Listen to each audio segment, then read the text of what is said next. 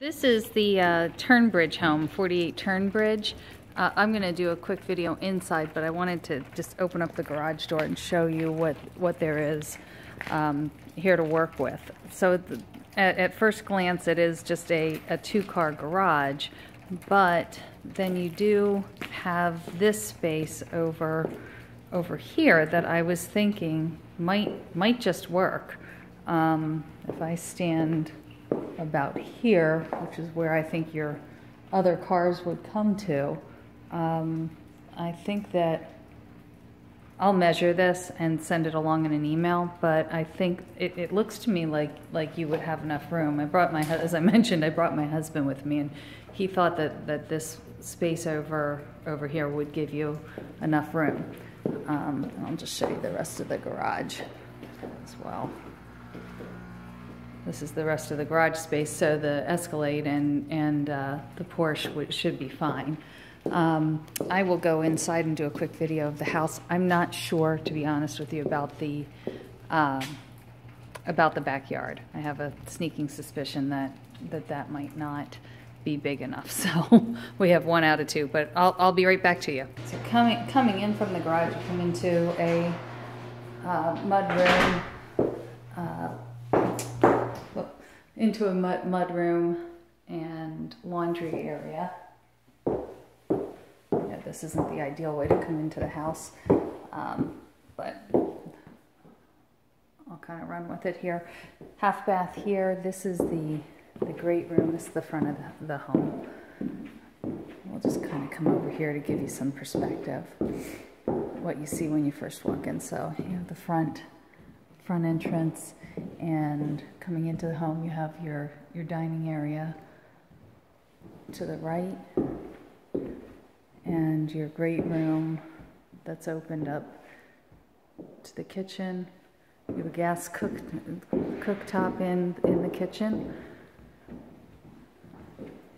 Of course, hardwood floors throughout, walk-in pantry, cooking island here.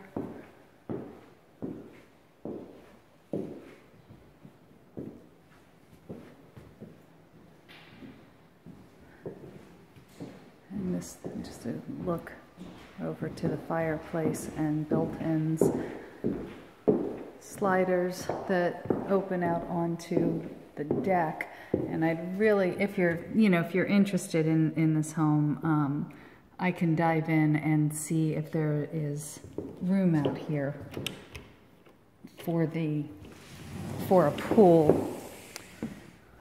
It is Trex decking out here. And I'm sure that the lot line, well, you can see the stake right over here, so it's looking a little bleak in terms of yard space. You might be able to sneak a small pool in through here, remove these, this bedding, plant bedding here, and have the space. But we'll see what you think about the rest of the home, and if you'd like, we'll do some investigating.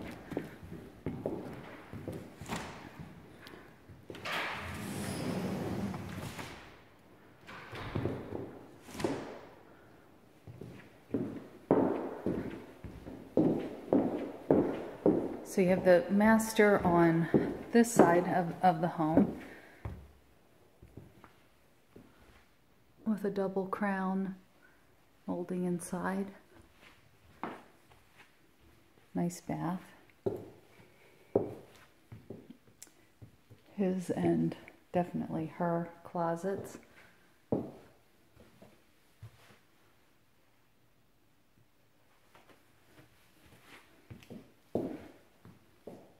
Dual sinks with a makeup area, pantry and tub, and a nice walk-in shower and private commode.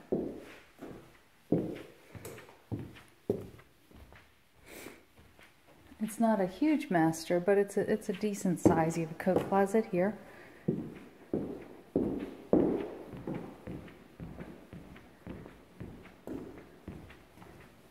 On the other side of the house, it gives some nice privacy away from the master. You You have a bedroom on this level, single vanity, nice walk-in, and then going up a half a flight. And this is going to be over the garage.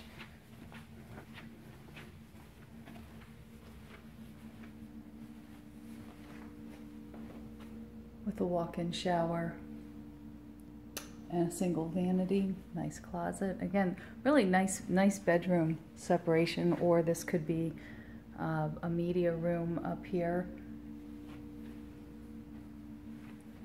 And let's take a look at, I'm sure this is access to HVAC.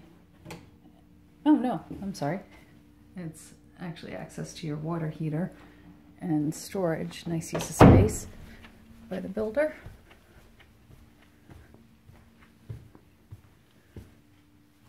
Have a little loft area up here.